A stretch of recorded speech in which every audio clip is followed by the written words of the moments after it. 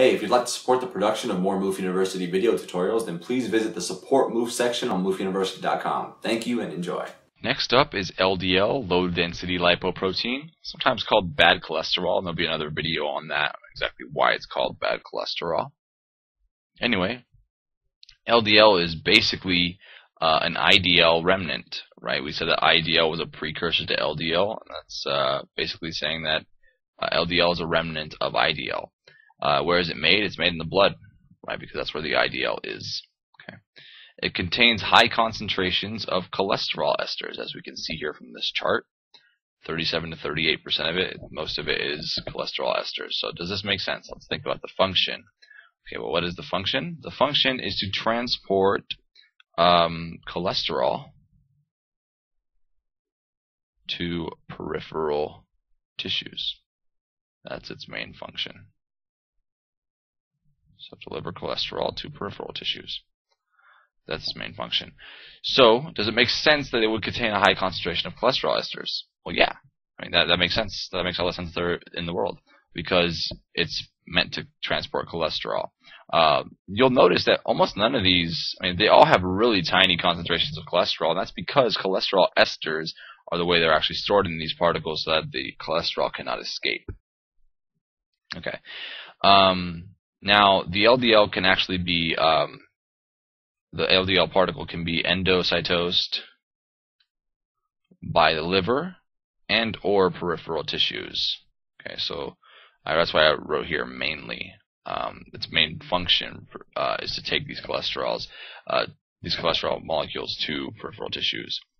What sort of binding needs to happen for this to occur? So, in order for the LDL to be taken up by any cell, apoprotein B100 must bind the Ldl receptor, and the Ldl receptor is actually pretty important. And this process of the binding and being endocytosed we discussed in another video. So of the LDL, about 60% goes back to the liver, which is a pretty large proportion, but about 40% goes to deliver the cholesterol to these peripheral tissues, which is what we think about mostly as the function of this. So when the cholesterol is taken up by these other tissues, the cholesterol can be used as part of the membrane for that cell, or for the cells of that tissue. It can be used as a steroid precursor. It can be used as a vitamin D precursor. All things that we've discussed previously, right? Maintaining membrane fluidity being a precursor to steroids. I'm not sure if we mentioned vitamin D being. I'm not sure if we mentioned cholesterol being a precursor for vitamin D, but it is. So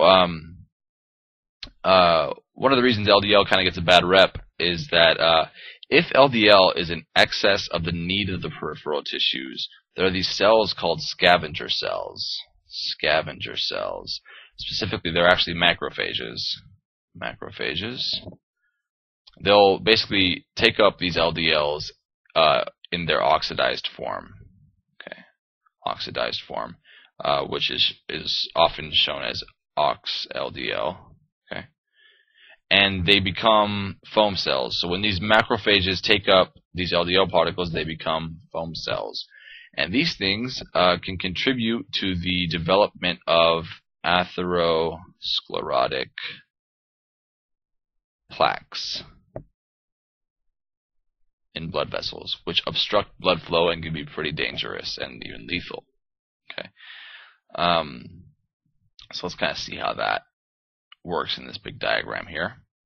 So we left off with IDL giving rise to LDL via the HTGL enzyme. So then we have LDL, and then what LDL can do is it, of course, can take its key function really is to take the cholesterol esters to the peripheral tissues, which are noted here at the bottom left, and the Ldl receptor here in blue, Ldl receptor,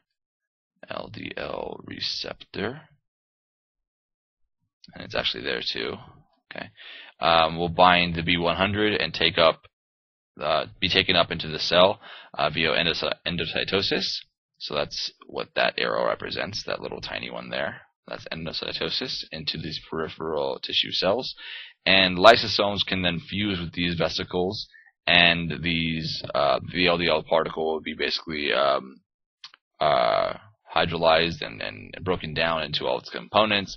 And so we've got cholesterol as well as the proteins involved in that particle that are now can be used by that cell or by the cells of those tissues.